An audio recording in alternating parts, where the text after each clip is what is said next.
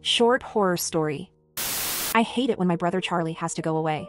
My parents constantly try to explain to me how sick he is. That I am lucky for having a brain where all the chemicals flow properly to their destinations like undammed rivers.